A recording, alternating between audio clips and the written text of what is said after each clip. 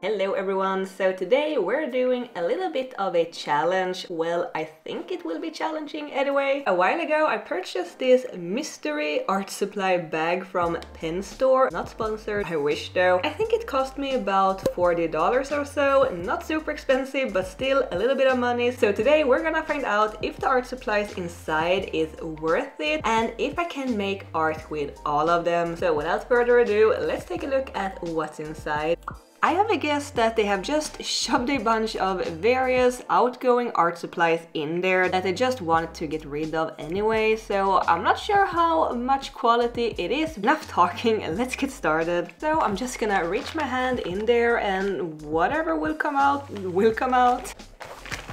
Alright, so it looks like we have some sort of paper pad. Ooh, the Molotov marker pad in white. It looks very black though, but I guess the paper is white. So we got 32 sheets, white paper, 120 GSM in the size A4. A little flimsy perhaps, and it got this like grayish tone to it compared to regular copy paper. But yeah, we're up to a good start it feels like. And then next we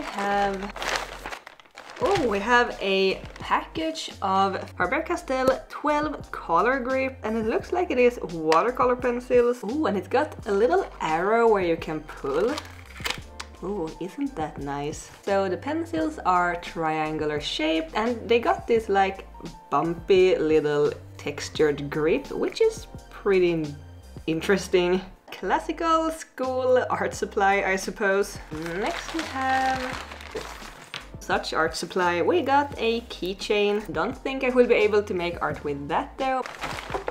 Ooh. So we got a pretty thick fabric covered notebook. It says Bookbinder's design on it. I think I would have appreciated even more if the pages were blank so that I could actually draw on them, but I think this will be great to do my to-do lists in. Ooh, we have a bag of some... Oh, wow, we got some pens. So we got a matte purple pen and a shiny blue pen. It looks like a regular ballpoint pen and a ballpoint pen. I wonder if this is purple and this is blue. Let's find out. I think I'm gonna use the Molotov paper to do some swatches on.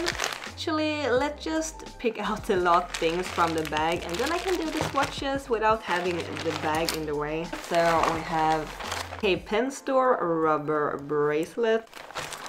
So we got Paperways, Glue Memo Duo. Oh, that is so cute. I think there is one more thing in here. And we got a ruler. Yay! It is a wooden ruler and it actually looks pretty nice. I don't know if you can see that, but there is like a little metal thing in there. I think the metal is there to make it a little more durable perhaps. So that are all the supplies inside the bag. Let's continue swatching these. Alright, so we have these Lamy or Lamy, I'm not sure how to say that. So let's see if this one is blue. Nope, it's black. And the purple one is also black. Let's check out these ones. It actually says remove bag before placing product on shelf, so these pens have never been out in the store. So yeah, as I said, it feels like these are just products and supplies that they just wanted to get rid of. So we have the Winsor Newton pigment markers, and this was like a pretty new thing a couple of years ago, but then I don't really know what happened because I haven't really seen them that much since. So we got them in the color black, burnt orange and magenta, and also a white blender.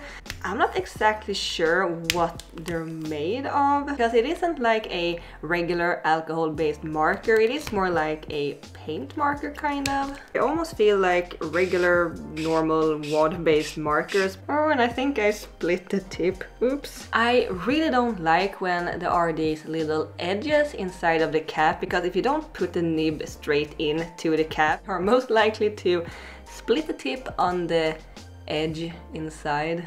Then we have this, oh, it is actually white. That is very interesting. It isn't like a colorless blender pen. It is like you're smudging around paint, kind of. Yeah, that is interesting. Also, the shape of these pens are pretty funny. One end is rounded and the other end is triangular. Yay, calligraphy pen. I don't really like calligraphy pens because I'm not really sure what to do with them because I can't do calligraphy. So we got them in the color green, blue and brown. It is like a screwdriver almost. It is interesting though that you can do these very broad lines and very fine lines with the same pen tip. Then we have these Sig Millennium fine liners, I think it is. Yep. And we got them in the color pure yellow, pure violet and pure blue in the sizes 0.2, 0.3 and 0.3. The yellow isn't really showing that much. It's actually leaving more texture in the paper than actual color. And we also got a little pencil sharpener. I do really recommend you to get the metal pencil sharpeners over the plastic ones. Let's swatch the Faber-Castell pencils as well. Alright, so that are all the supplies that I'm gonna work with today and that I'm gonna try to fit into one single drawing. And I'm gonna do my best to also include these little memo notes as well. So yeah, let's get started, I suppose. I'm gonna talk about the worth of the art supplies in just a minute because it was a total surprise for me. But first, the sketch. Since I wanted to use all of the supplies, I decided to do some thumbnailing with the ballpoint pen in the notebook to get some use out of it. I'm gonna be totally honest, these are not bad art supplies, so I'm not bashing on the supplies themselves, but this is such a throw-up of different things and colors and materials, and yeah, you aren't really supposed to use all of them at once. It is just me, an art YouTuber that want to make something fun to watch. So this girl is throwing up art supplies because that is exactly how I feel about working on this piece with these weird art supplies. It does sound a little harsher than it really is though. I just thought it was a funny idea.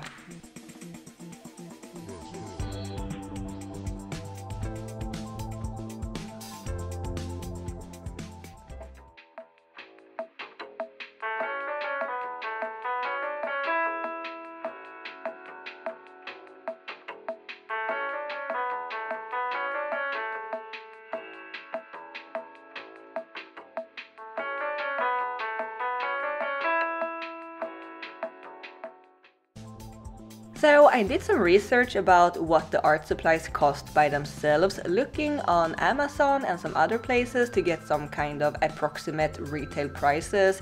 And I don't know if I did some mistakes while calculating the price. Feel free to count yourself if you want to.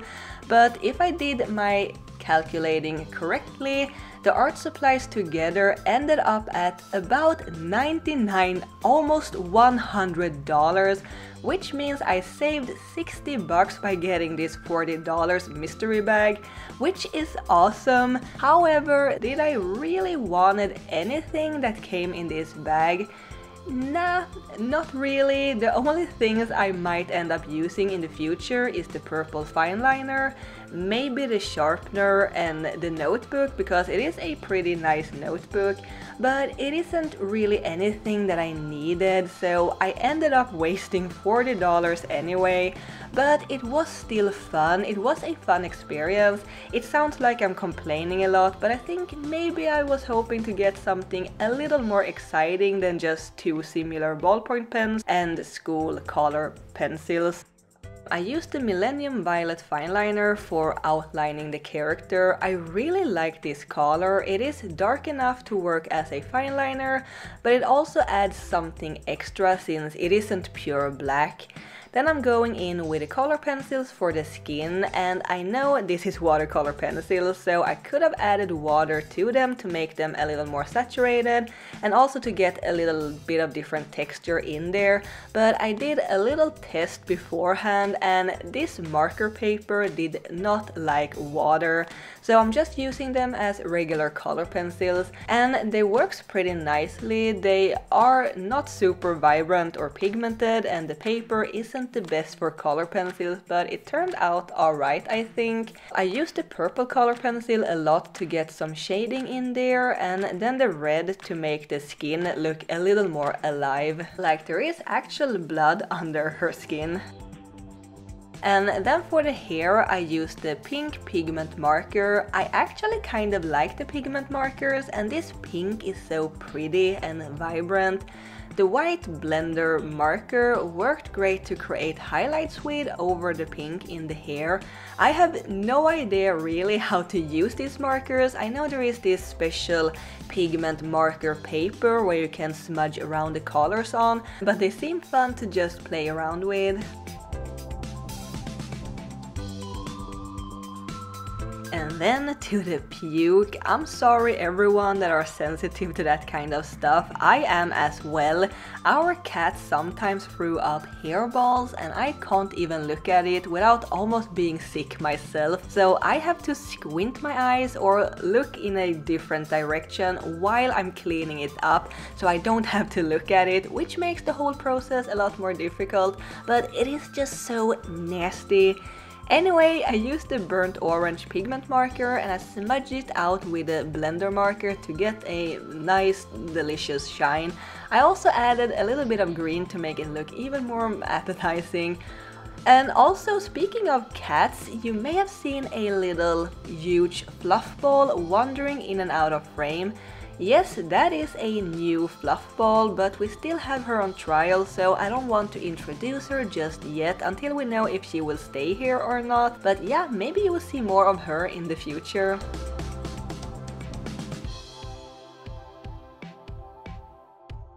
Then for the shirt I used the post-it notes, and if I had an X-Acto knife I could have just glued on the notes on the paper and then cut around the edges with a knife using a light board, but since I only have scissors I had to first trace the shape, then cut them out and then glue them onto the paper, which didn't result in perfect shapes, but it worked okay, I think.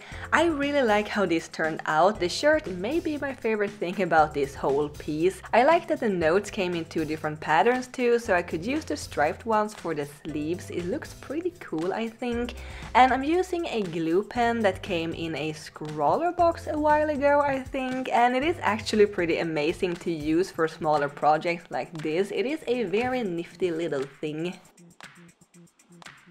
So this may not be my best work, I'm gonna be honest. I like the idea a lot and I think it is really fitting and it is reflecting how I feel when working with such mishmash of art supplies. But if this is the first video and art that you see from me, I promise I can do better than this. The whole piece just feels skewed and wonky. The sketch felt fine, but then something happened during the process, I suppose. I just stopped caring. Then the background, not my favorite. I thought it would look nice with a solid black background, but since her hair is in this magenta color, I thought I would balance it out with having the magenta in the bottom of the drawing too. So I did that and I just hate it, but at this point I wasn't that attached to the art anymore, so I just left it like that, happy that I was done and I can move on to the next project. And don't get me wrong, I had a lot of fun making this piece though, and I got to make something different that I normally never do, and I will never do it again. So yeah, I hope you all enjoyed this video, even if the art isn't the best. Please subscribe to my channel if you haven't already. We are so close to 300,000 subscribers. Thank you so much for watching, and I hope I will see you next time. Keep drawing, my happy cats. Bye!